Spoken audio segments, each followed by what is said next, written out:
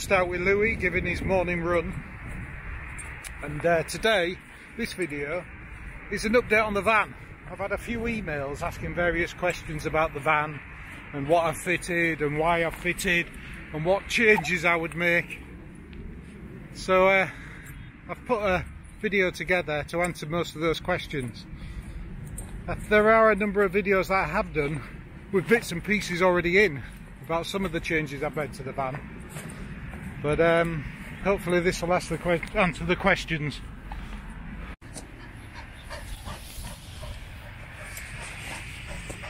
What do you reckon, Lou? Hey? A number of you have asked about the back of the van, and these are actually flat windows fastened onto the van. And this is a window as well, obviously with an opening in. Same on this side, the sliding door, that's a window bonded on, and this is also a full window bonded on. Let's give great reflections, don't we? We fitted a ladder onto the back. The ladder was about £90, I think. And you just have to drill through the door and fit it in the right area. But I've also fitted the ladder so the bike rack actually covers the steps. So it's a bit of a preventative thing to stop people climbing up it. Rhino roof rack, full length roof rack.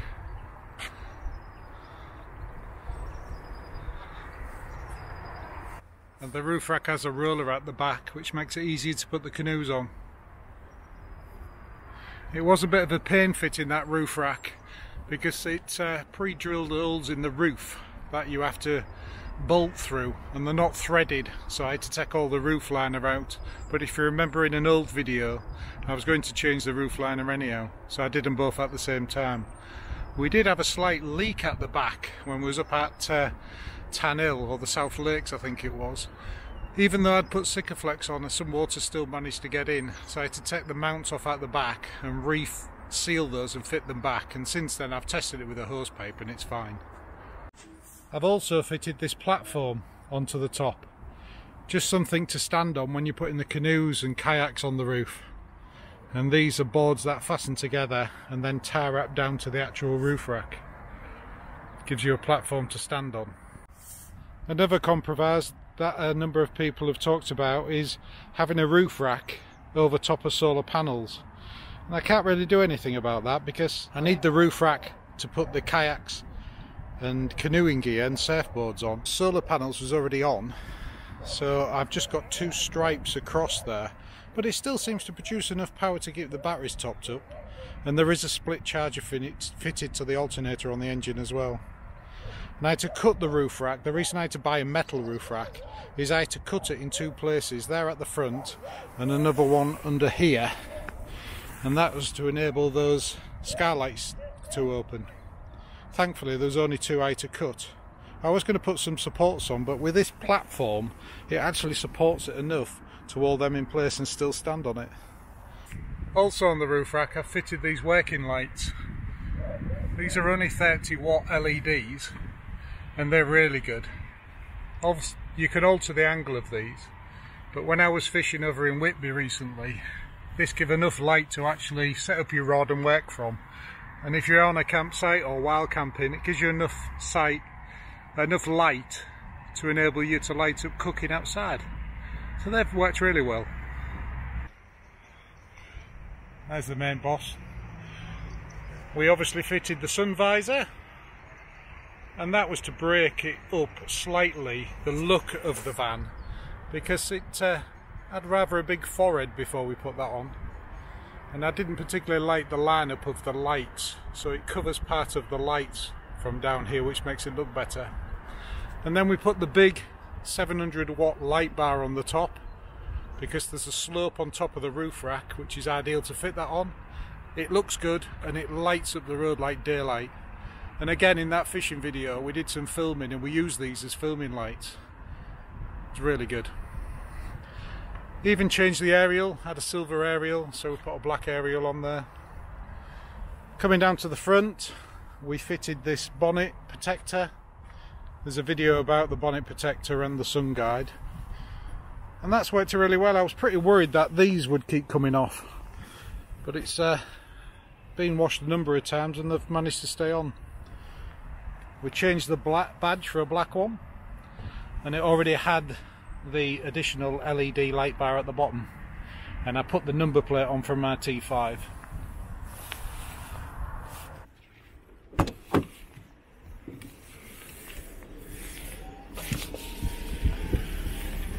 In the back is all our storage for all our gear, all the climbing gear and fishing gear and various bits and pieces. These boxes are really good.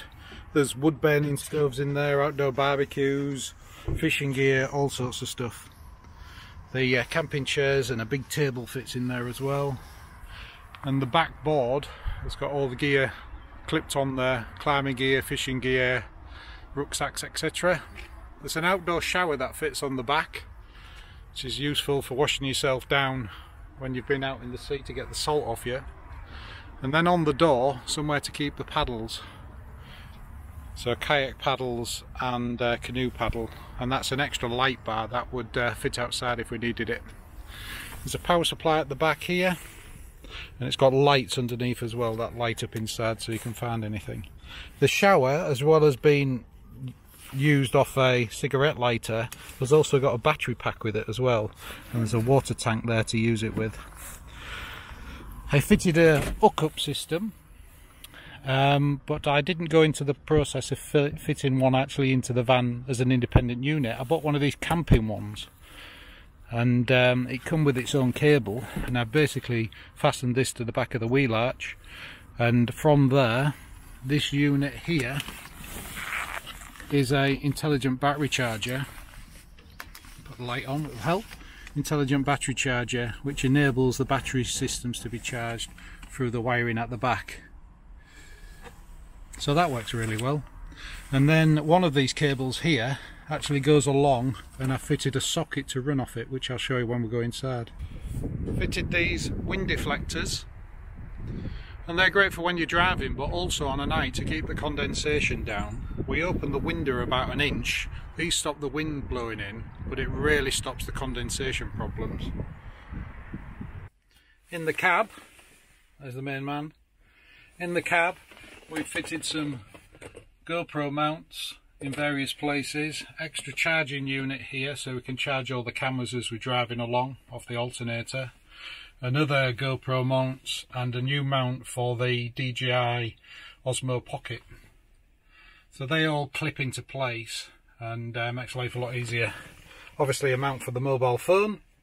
We put a laminate kit over the dash, this system here, and that's not bad. It's not the best fit, if you can see that. It's not bad, it's not the best fit, but it makes it look slightly better. I have got the bottom one to change again. They sent me a replacement one because it delaminated slightly. It come with these internal blinds, which are really good, makes life a lot easier. But on the front here, where the GPS is, where the rear view camera and the GPS is, we had to modify that slightly, and I had a big problem getting that mount for the GPS, which is also a rear view wireless camera, to stay on the windscreen. We was using super glue and various sticky pads, but none of them would hold, so good old Sikaflex on there has held it in place from there onwards.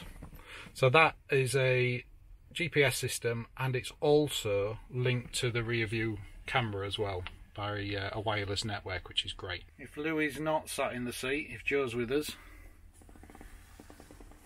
but if he is sat in the seat, it's clipped into his harness on the back there up to the seat, and we put cover on the seat so he doesn't damage the seat. And he has another big bed we can clip him in down here if he's travelling and Joe's with us, and she can warm her feet up on the hot water bottle, whip it. Hey Lou, what do you reckon? Hey? The reversing camera works really well, and it's wired in all the time, not off the reversing lights. So if I don't need to use the GPS, or if I just want the GPS on audio, I can still have a rear view camera running all the time, and I can just switch it from one to the other. I'm really pleased with that. It was a nice easy fit as well. I didn't have to drill any holes in the roof or the side of the van to fit that. The actual drive of the van is really good. It's only a 2-litre engine, turbo diesel, but it seems to have enough power. It's managed to get me up all the hills.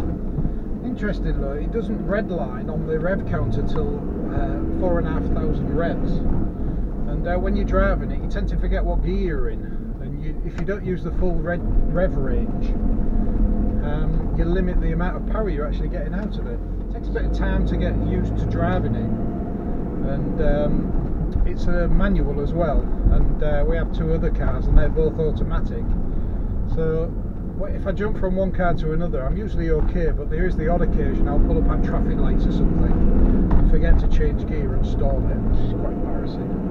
So if I was to change the van again, and I'm already thinking about my next van in a few years time, I think I would go with the same size van, but I would go for automatic. And the main other thing I'd change about the van is I'd go for 4-wheel drive, just so there's less chance of getting stuck in winter or on any campsites or any wild camping sites.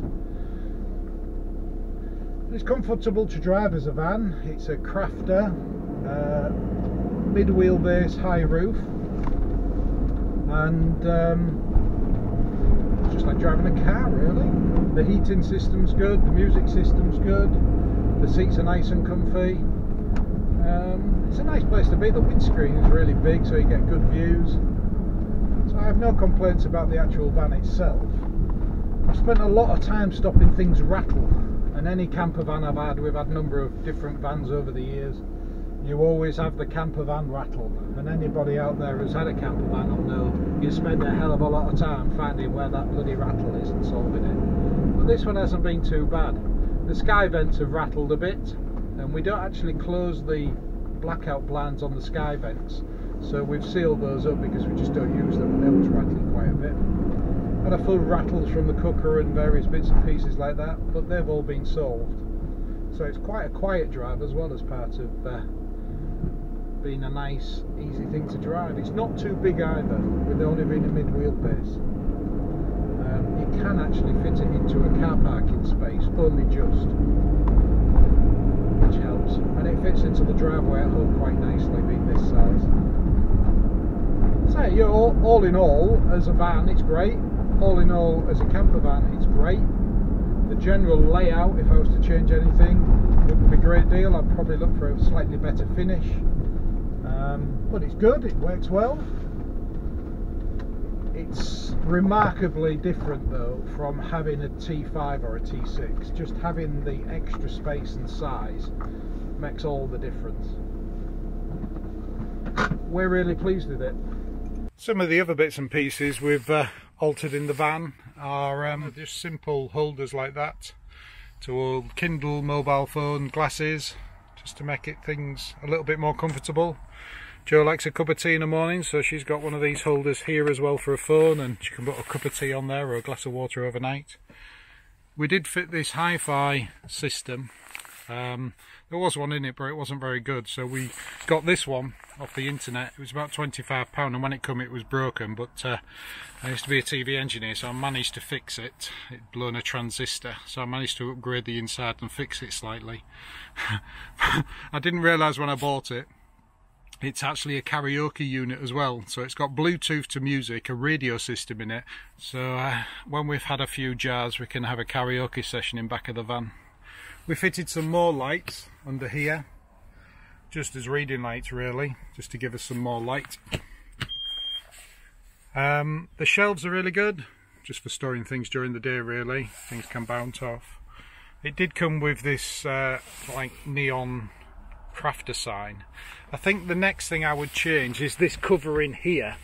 I don't really like the colour of that, and I'm thinking of what to do with that, so I think that might change eventually.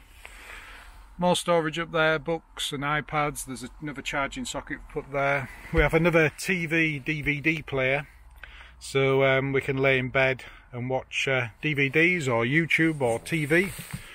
These are blackout curtains, and these are the inside of the windows, so these are quite a flush fit, and it gives you some extra space on the van. So this is actually a 6-foot bed. It might not look like it, but I'm exactly 6 foot, and this fits in perfectly across the van, giving this extra bit of space where the van's been cut away and these windows are actually stuck on the outside. And it's great to lay in a bed, wake up in the morning and open your curtains to a brilliant view, particularly if you're wild camping and well out the way of somewhere. Get some brilliant views. We've also fitted up here a charging unit and a separate switch for also this volt monitor, and that also turns on the working lights that are outside. I purposely haven't fitted an inverter, so I have a 12 volt supply for my laptop, MacBook Air, that fits into there, so we don't really need an inverter. Everything can be charged off 12 volts. Under here is the toilet. We've talked about that before. There are the speakers for the Hi-Fi at the back, which sound quite well actually. This is the other socket I fitted in, just in case we're on hookup and we do want to plug something in. Everything is switchable by these panels here. So apart from that one socket, which is live all the time, so I can switch the lights on and off without plugging everything else in, everything else is switched on and off here. And the solar charger and the voltmeter for the split charger comes through that unit as well. Heater system, which is fantastic. Carbon monoxide, and the other TV, this was already in, and we don't really use this one because you know, you're cooking or you're in your van. We very rarely watch the one in the back, but if it's bad weather we can sit there and watch a DVD or something. So this one was already in, and at the back of there is our Wi-Fi unit and other charging points. Just the standard sink and cooker. Fridging units down below, swivelling front seat, and that's about it really. We did buy these walkie-talkies, that's just the gas alarm setting. They did buy these walkie-talkies, Gadget John told us about these, it was about 21 quid, and they're absolutely fantastic. If there's a couple of you in separate vans, and you can talk to each other between them, and they're just clipped up there because somewhere to store them. Cab space is really big. Plenty of room in the cab space. I have thought about putting a shelf up in there, but I like the idea that you can stand up in there. The other mod we may do is we may put a curtain across here, just as a blackout curtain, so if we want to park somewhere and don't want to close the front blinds around the windows, we can actually just drop that down. But all in all, we're really pleased with it. As I say, the layout is like we want it. Louis is obviously comfortable with it. Thinks it's his bed, and he takes up most of the bed anyhow. But I don't think we'd have a bathroom because we don't need a shower. They just take up too much room and you need lots of water to carry. We're happy with the toilet facilities that we have in here. So if we do get another van, we will probably use a similar sort of layout, but as I say, same size van, same height, but it would probably be an automatic and four-wheel drive. So I hope that answers all your questions from all your emails. If you do have any more questions, just drop them in the comments below and I'll do my best to answer them. I think that covered all the emails I've got and messages I've got, but as I say, if not, just drop a message below and I'll see if I can answer them. Thanks again. Bye.